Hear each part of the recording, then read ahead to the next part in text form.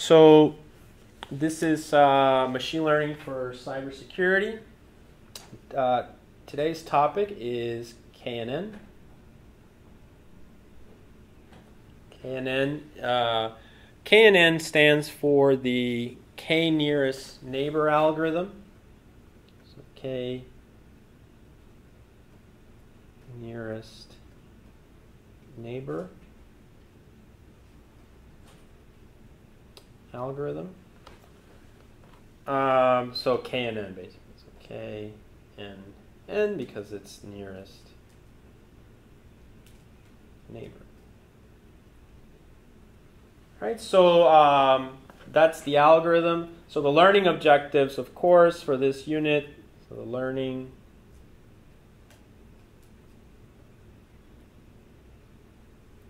objectives,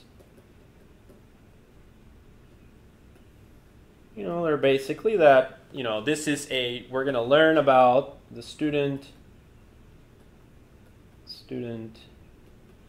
will learn about KNN, right? So the student will learn about KNN. The student will learn that KNN is a traditional. So KNN is a traditional machine learning algorithm. Traditional machine learning algorithm. It is simple to implement. So we will learn it's a simple algorithm.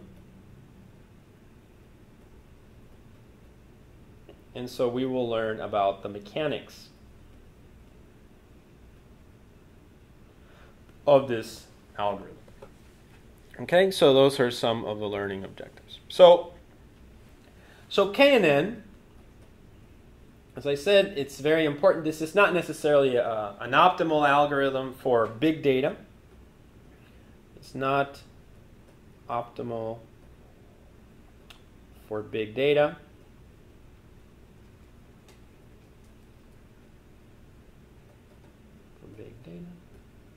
But I would say it's one of those traditional machine learning algorithms that you want to use to quickly prototype your data set.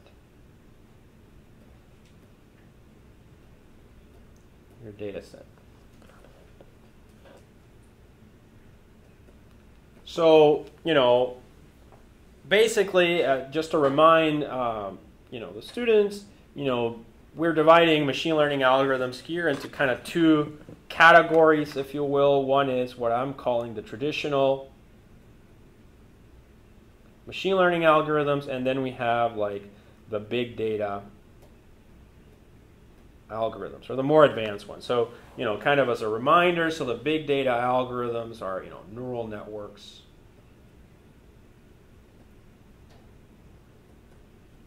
Networks, in particular things like deep learning.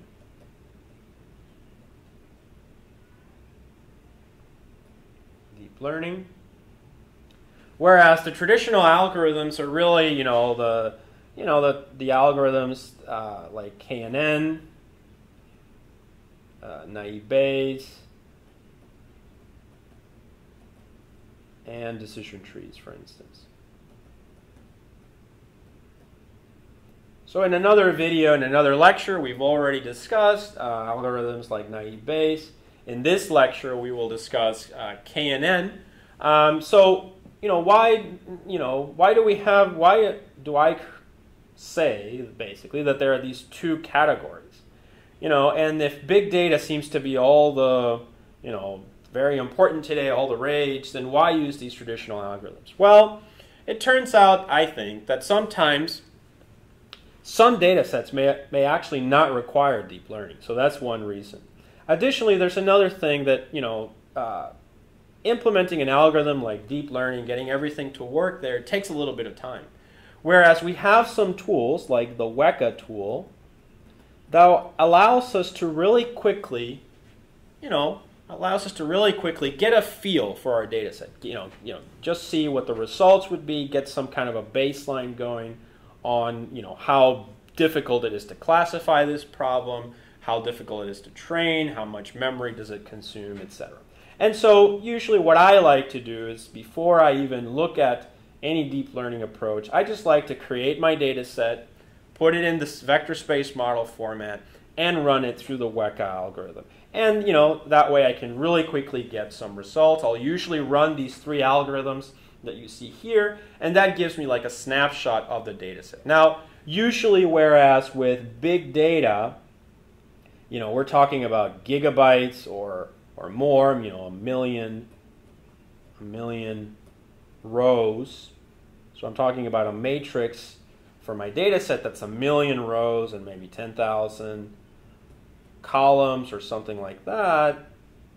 When I'm doing these traditional algorithms with an 8 gigs of RAM, with a computer, a laptop, just a prototype really quickly, in that case, I'm looking at a matrix of possibly 100,000 rows by no more than 10,000 columns. Right? So usually that's the maximum size matrix that can be supported by these traditional algorithms, at least based on my experience with an 8 gig of RAM memory. All right, so I think gigabytes is with an I. All right, so so basically, so as I said, so you have this categorization that I've created between big data and traditional algorithms. So big data algorithms and traditional algorithms, and it's usually dependent really on the size of the matrix. But if I have a data set that's this small, I don't necessarily have to really quickly go to deep learning. I'm first just going to run it with the traditional algorithms and get a feel for them. Also, another thing you can do is, if you have a really large matrix that's 1 million rows by 10,000 columns, is you can really just take out a subset of it, right? So you can do a random sampling of the records and extract a much smaller matrix of 100,000 and 10 million and run that through the traditional algorithms and get a feel for your data set before you decide to go with a bigger matrix and deal with all the additional problems associated with it. All right, so basically, now that we know the why of why we're using the traditional algorithms, let's now focus on the how, right? So the topic of this lecture today will be to talk about KNN, which, as I stated, KNN stands for K nearest neighbor.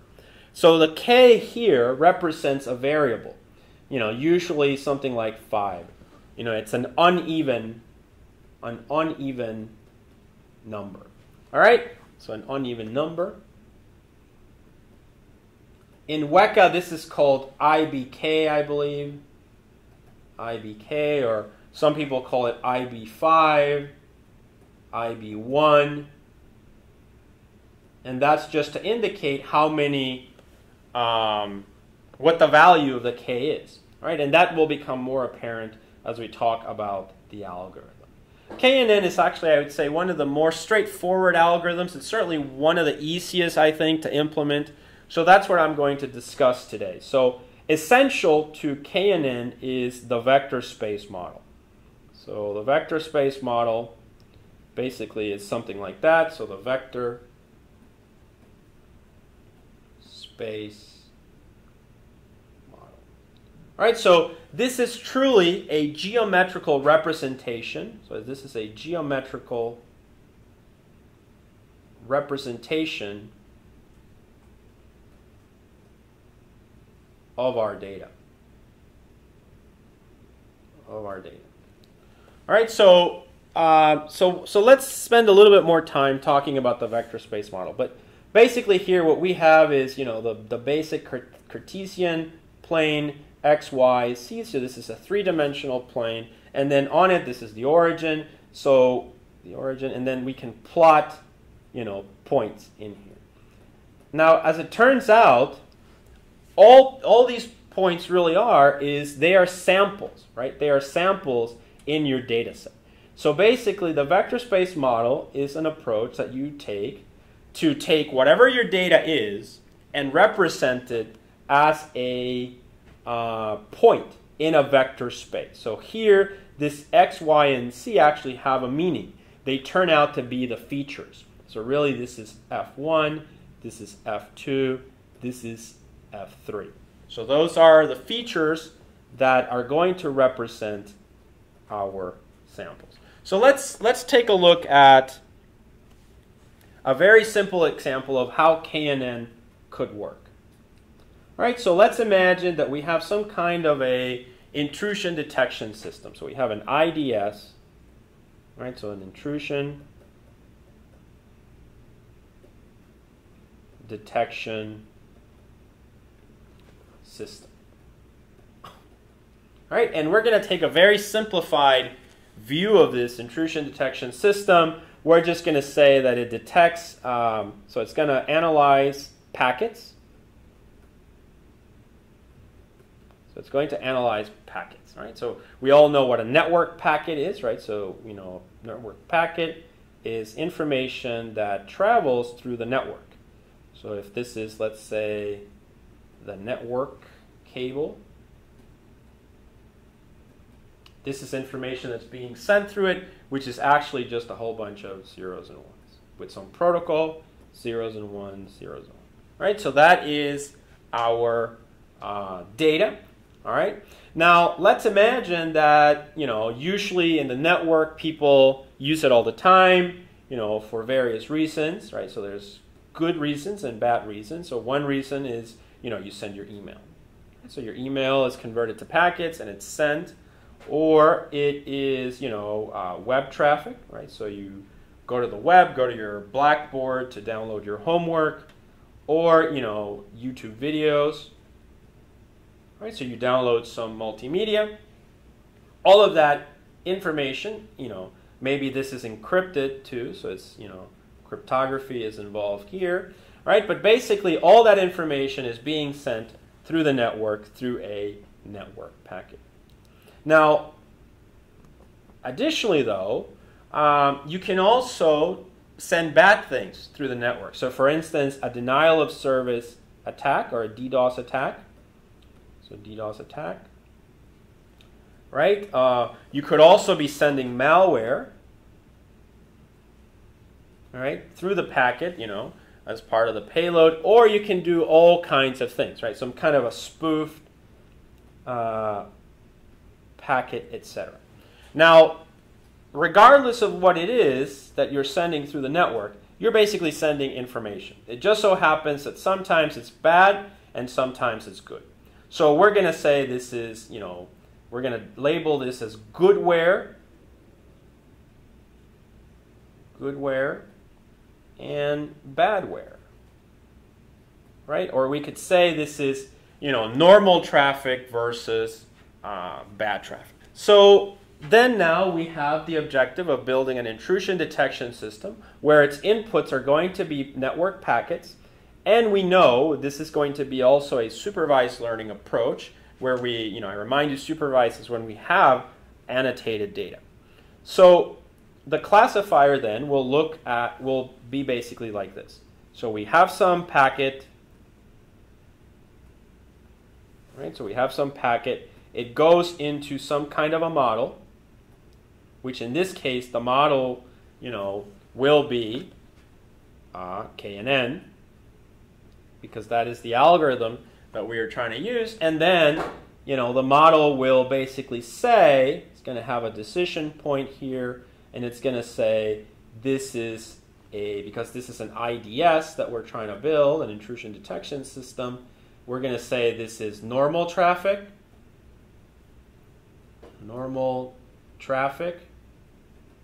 versus, anomaly or abnormal.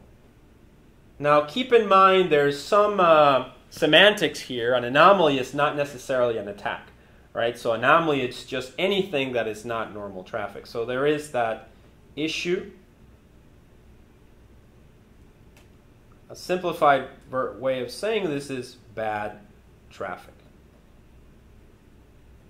All right, so we have either normal traffic or bad traffic. So we really just have two classes, 0 and 1, or -1 and 1. So whatever you want it to be, that's what our model is going to do, and the algorithm that we're going to implement in there is KNN. So there's a few things we need to understand here. The first one is, before we get to KNN, is how do we represent the data? Now that's really important, how we represent the data, because KNN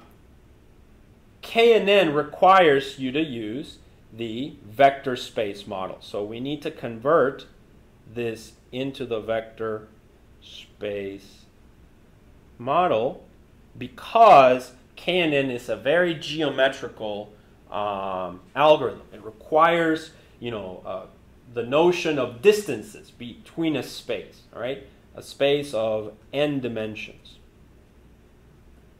All right, so let's go ahead now and talk a little bit then about the data. So network packets, all right, so we're going to talk a little bit about network packets. So we know, for instance, that network packets can be ICMP packets, they can be TCP packets, they can be UDP packets, right? So they can be different types of protocols that you're using.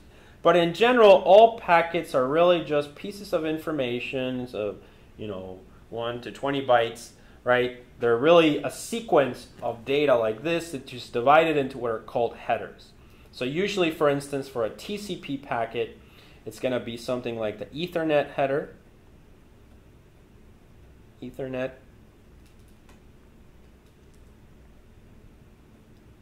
then you're going to have the IP header, right? Then you're going to have the TCP header, and then you're going to have, let's say, the payload, which is the information you're carrying.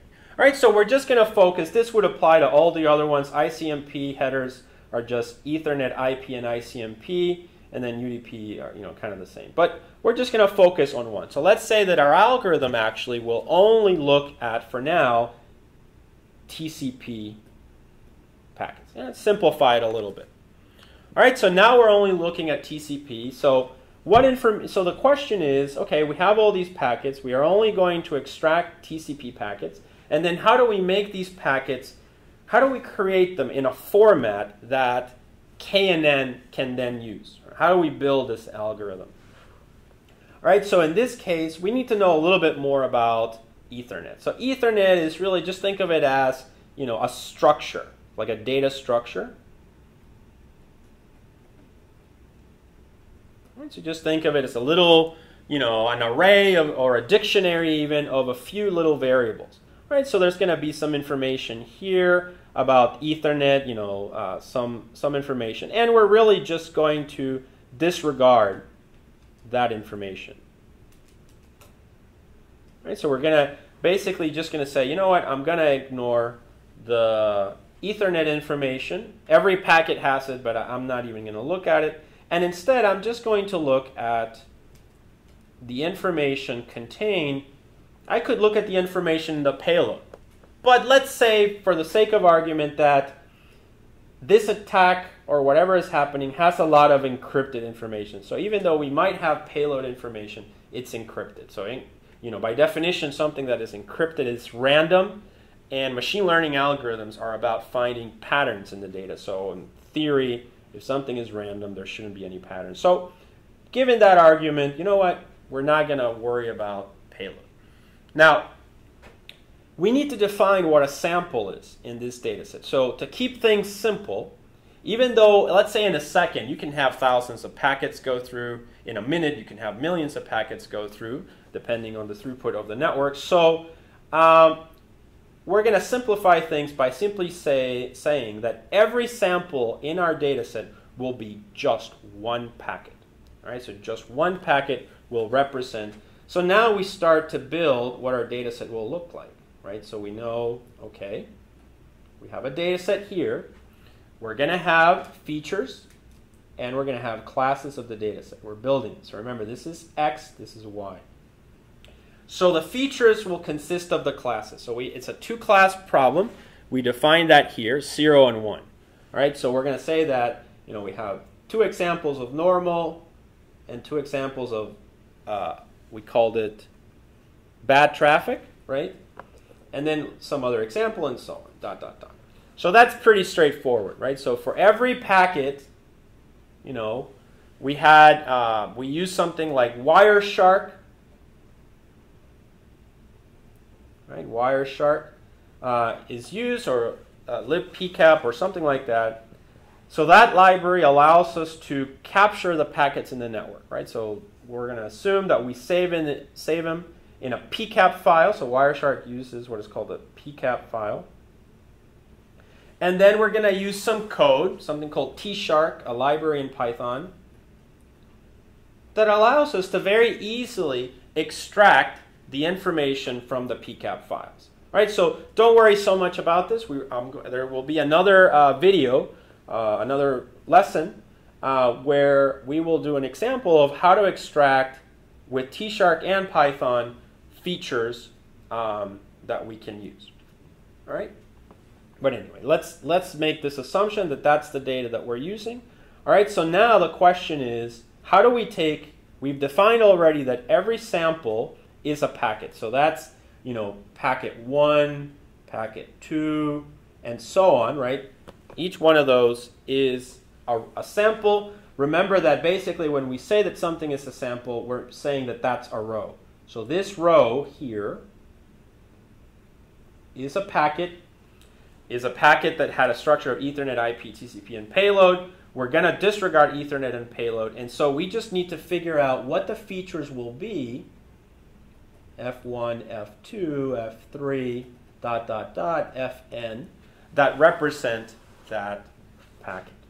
Now, the class associated with it here is 0, which basically, based on our model, it means that it's normal traffic. So we can assume somebody sent an email or they were surfing the net or something like that, and this is a packet associated with that transmission.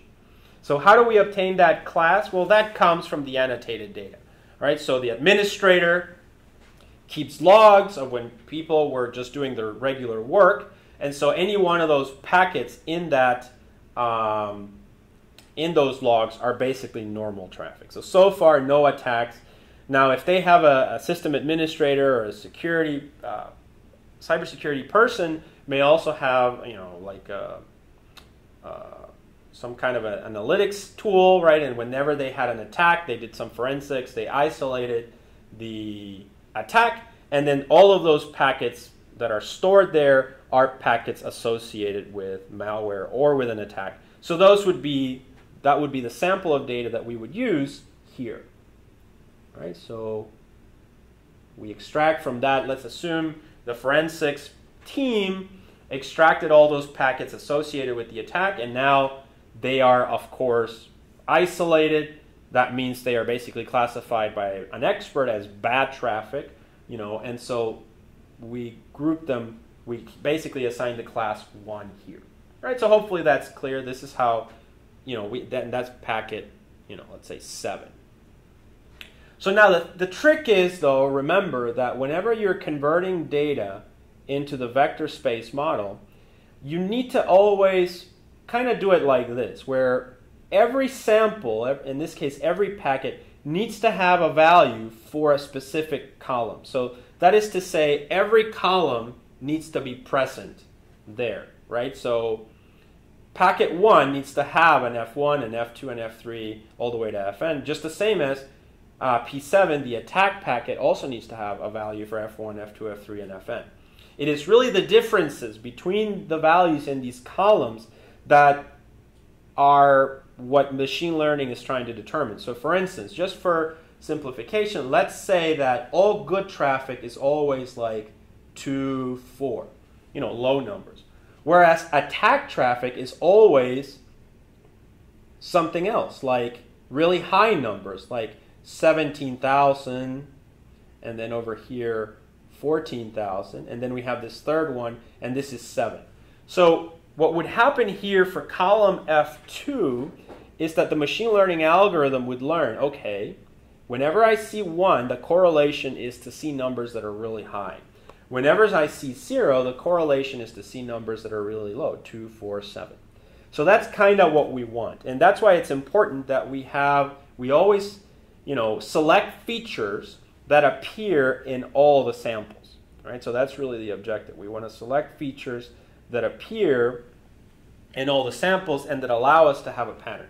So for instance, another example, if F1, when we have F1, it just turns out that the value for F1 is always 3. Do you see that? So in that case, this is not a useful feature because we can't really learn anything about this.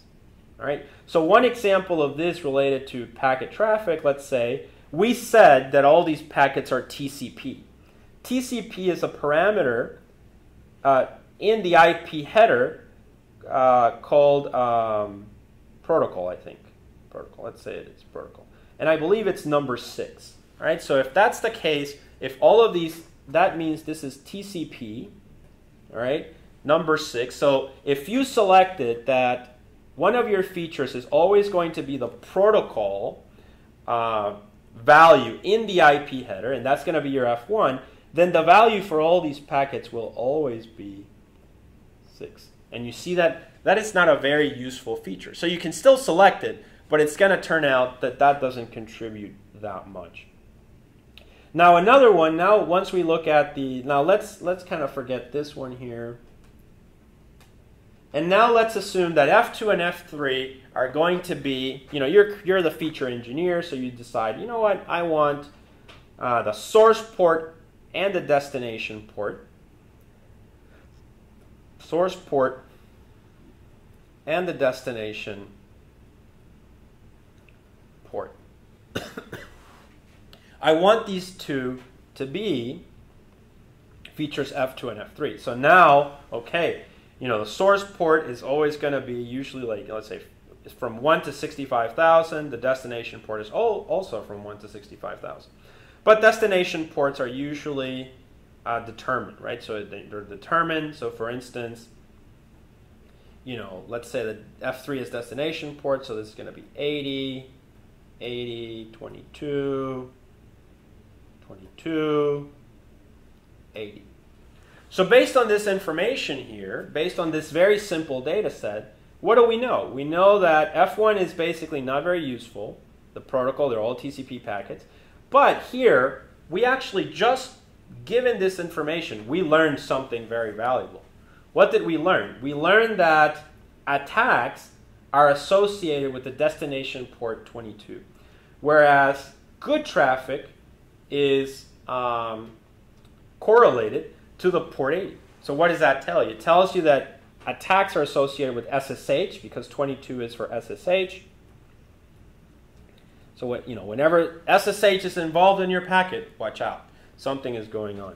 Whereas if people are just using port 80, they're surfing the web, nothing bad can happen. Right? So that's kind of our analysis just based on this. But if we give a machine learning algorithm information like this, that's what it would learn basically. Whenever I see 22, attack. Whenever I see 80, I'm going to let it go. There's nothing going on there. Anyway, so once we've done this, let's imagine we're just going to do the same with destination port. Here I'm going to do it a little bit more randomly, and I'm just going to say, 2,000, 500, 4,000, 6,000, 17,000. All right, so those are the values that are associated with these samples. Now I don't intentionally put in a pattern there, so I don't know what the machine learning algorithm will learn. And basically we would do the same with all the other features. Usually when you look at network data that only looks at information from the IP and TCP packet, you end up with somewhere between 20 and 30 standard features. So let's imagine that that's what we're going to have. We have about, F to 20, let's say, features.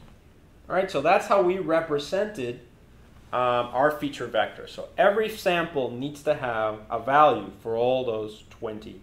All right, and we can extract that from the packet. So hopefully that's clear. So once we have this data set in this format, we are ready to apply it to our model. So basically what we did is we extracted the packet. We used the vector space model here to represent it, and it now looks like this. Once we have this, we can basically plug it into the KNN algorithm. Right? So let's kind of summarize it then. We have a data set. Right? We have a data set that has 0, 0, 1, 1, 0. And then here we have the 6. Right? And then we have, I'm just going to write this down. This is the protocol. And then this is the source port. This is the destination port. All right? So to simplify things, the rest I'm just going to do ... I want to now emphasize how this can be visualized in the vector space model. So let me copy this information. So it's 80, 80, 22, 22, 80. And then here I had 2,500, 500, 4,000, 6,000, and 17,000. Okay? So this is my X, this is my Y, and then let's say maybe I have 17 other features, right? So I have a total of 20, and I have other values. However, we know that we can't visualize, whenever we visualize something, right? If it has one dimension, it's a line, so it's a value from here, from there to there, right? So that's in one dimension. In 2 dimensions, basically it's a Cartesian plane like this of X and Y, right? So we're used to that. However, remember, here the X and Y can be rewritten as F1 and F2. Okay, F1 and F2, and then we have a value for F1, we have a value for F2. So for instance, if we only had column, protocol, and source, that would be a 2-dimensional data set. We would have, maybe this is the protocol, and then this is the source. Right? We also have 3 dimensions. Now we can visualize things when they are in 1 dimension, 2 dimension, and 3 dimensions. Unfortunately, anything above 3 dimensions, so let's call it n-dimensional, hypercubes or whatever, we cannot visualize this. So we have no way of viewing it, right? Unfortunately. So, however, the math still holds. So what I mean by that is, even though we can't really picture it, if we want to do any computations in this vector space, like calculating the distance between that point and that point, well, obviously we can do that, right? We can do that with math in a 2-dimensional space. It turns out we can do that in 3 dimensions as well, as we know. We learned this in school, right, in geometry. But what's very important is that even if something is n-dimensional, the math still holds. So we can still count, because even though this might have 4 dimensions or 5 dimensions, still what's represented in that 5-dimensional space is a point. And so these points still hold geometrical shapes and distances between each other. All right? So anyway, so that's what the vector space model is a framework that allows us to take the samples and plot them in this space. Now, in our case, I'm going to take this data set and I'm going to plot it as in a 3-dimensional space, basically. All right, and that should be pretty easy. So, for instance, let's say here. Now I have to build it. So I have to make some assumptions. So, for instance, I'm going to say, so I'm actually just going to do it here. Okay, so it's 3-dimensional because I only have 1, 2, 3. Again, I could have more, but then I would have to plot it in this the hyperspace, and I don't know how to do that. All right, so now the features are then, let's say, I'm going to say this is protocol. So So this is protocol, right? And then this is the source port, and then this is the destination port. right? So I have destination port, source port, and protocol. All right. So now what do I need to do? I need to define the dimensions of these axes, right? These, so the x-axis, the y-axis, the z-axis, I have to define their dimensions. So protocol, usually the protocols that we're using, let's say in TCP or in packets, IP packets, are only going to be between 0 and 20. So then I'm going to set the maximum range of this to be 20. For the source port, well, that's pretty easy, right? I said at the beginning that we have 65,000 source ports and this, ports basically. So then this is going to be 0, 65,000, and this is 0 to 65,000. So those are the dimensions. So now I can go ahead, given this information, and I can start plotting. These samples. So I'm going to take the first one. So 6 is going to be around there. And then the source port is 2000, which is something like here. And then port 80 is down here. So there we go. There's 1. So a 0 goes here. So this is a class 0, so I'm just going to say 0 there. To avoid confusion, I'm going to remove the origin. The next one is still 6, same position. See how it's not useful anymore, right? So basically, it's so convenient. This 6 has actually made this 3-dimensional plane nothing more than a 2-dimensional plane, because it's really just a slice of the entire cube. They're all at the protocol 6 position.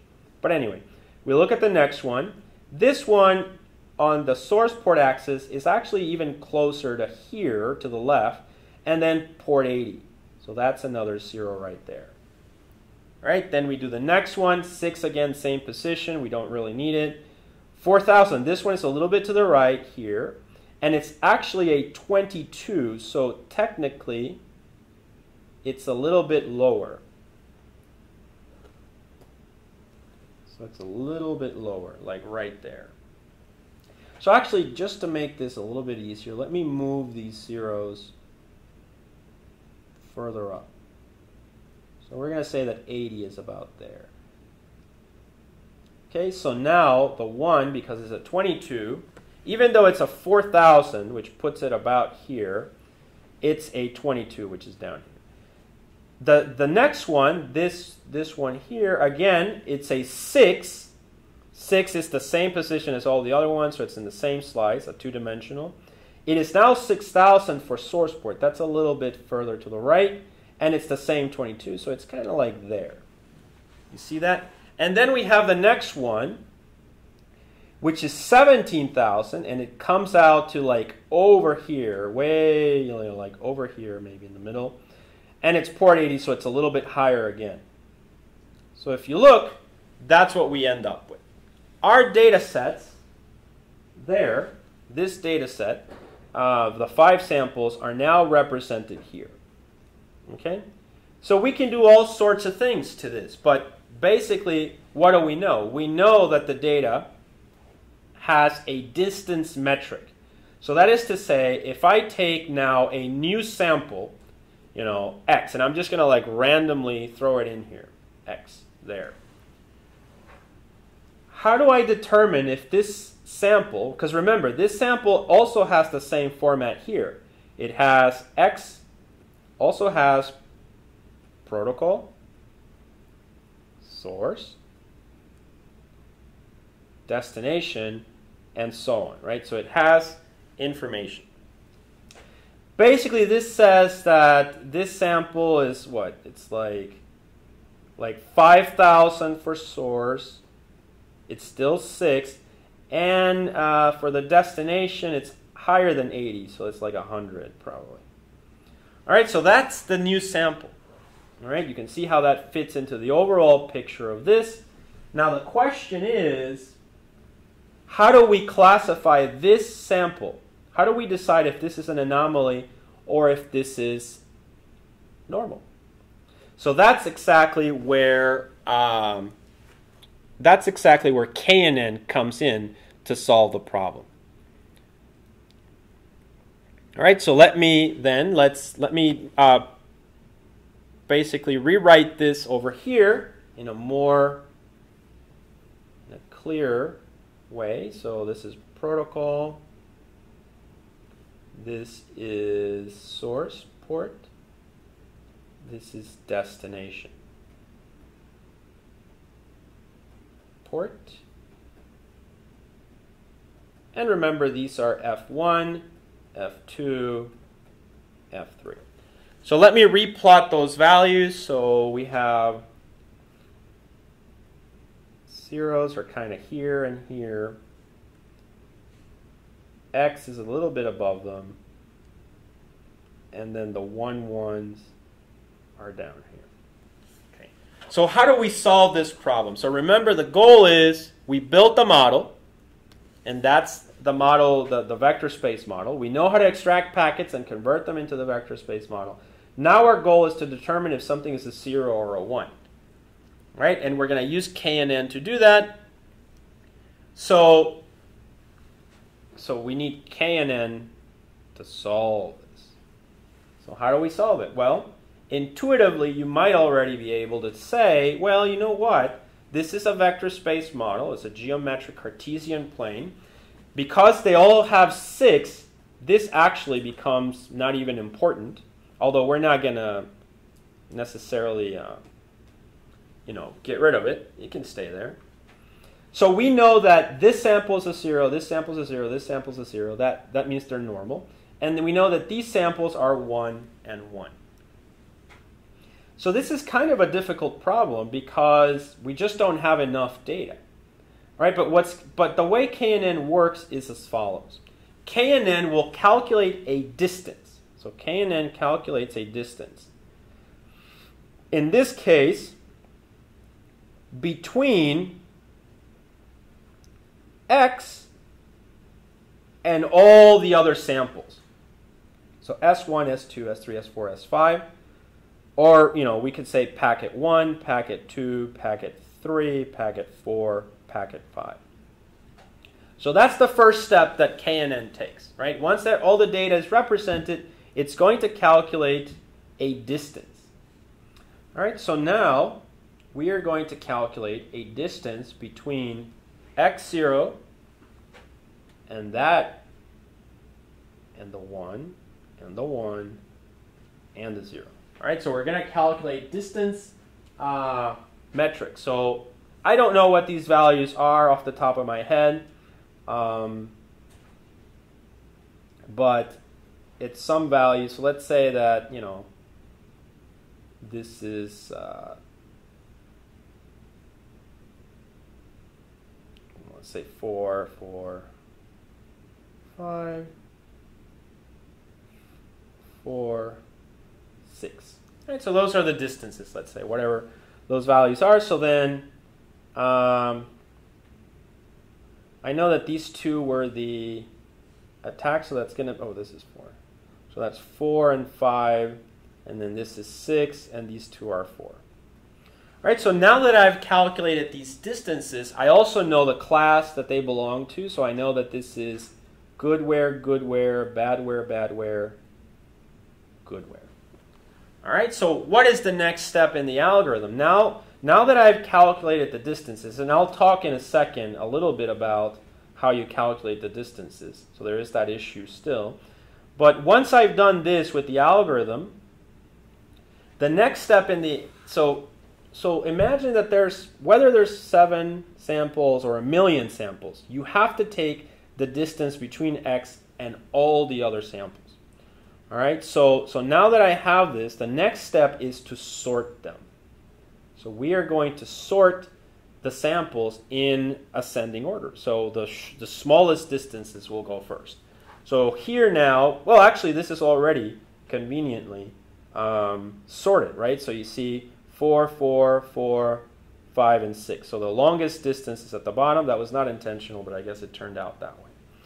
Now, if you remember, we had said that KNN was, K was the value, right? Now here we only have 5 samples, so we need to simplify things a little bit. So let's say that instead of 5 NN, we did 1 NN. So if we do 1 NN, What is the sample that is closest to X? Well, in this case, it would be the one that has the shortest distance according to the sorting method. So that's this one. So let me change back to the pointer.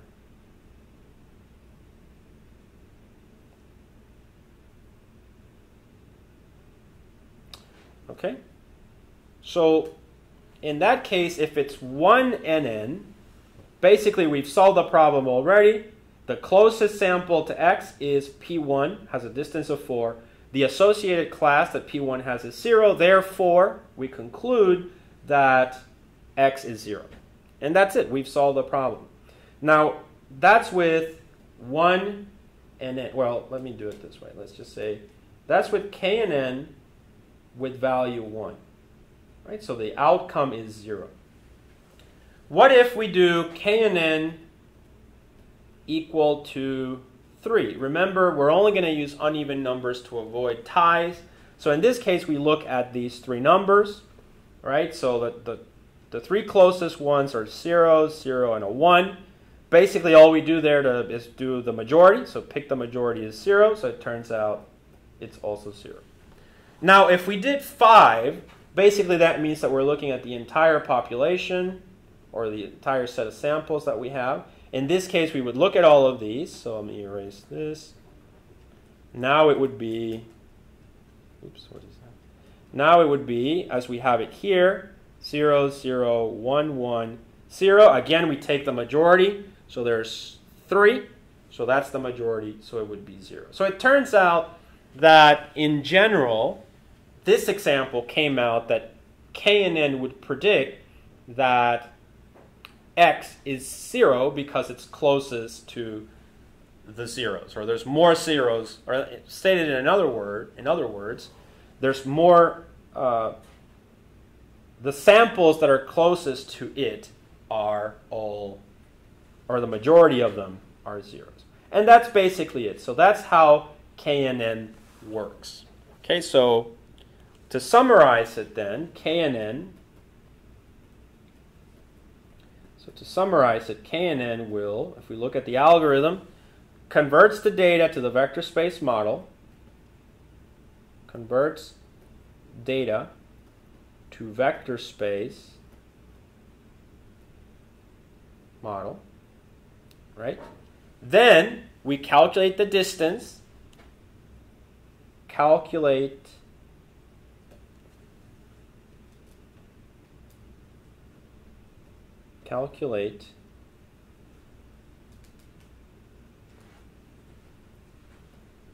distance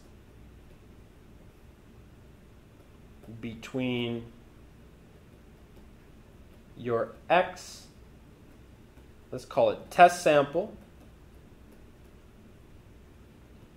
and all other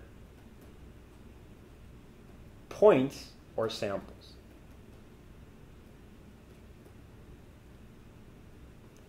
Step 3, once the samples have, the distances have been calculated, we sort distances in ascending order.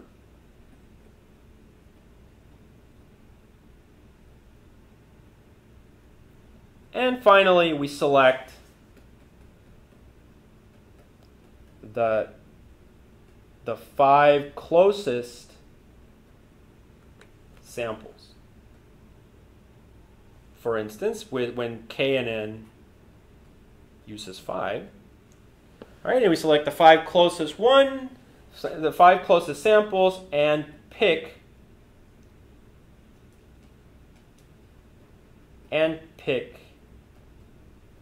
the majority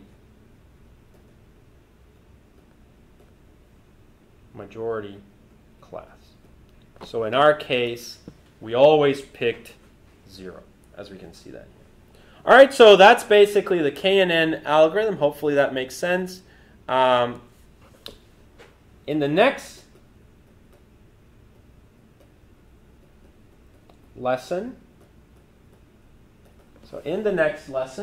we will do our lab basically. We will implement, we will use KNN in Weka to analyze and classify our data. Okay. Okay, so in summary now, so what did we learn in this lesson? We learned basically, that KNN is a traditional algorithm, machine learning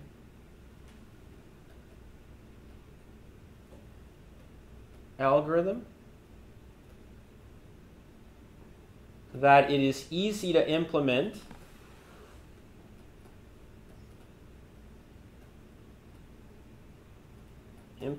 that's easy to implement. All right. We learned about the vector space model.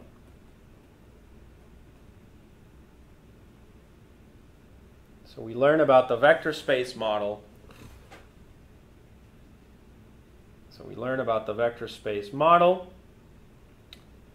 We learned how to represent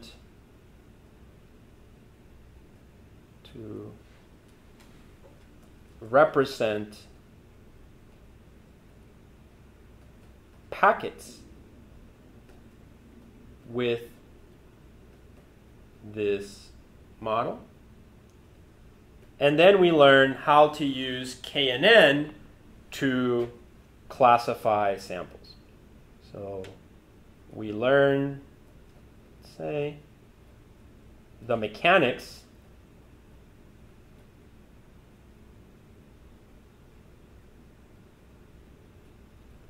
of the KNN algorithm. All right, and so that concludes our discussion of the KNN algorithm.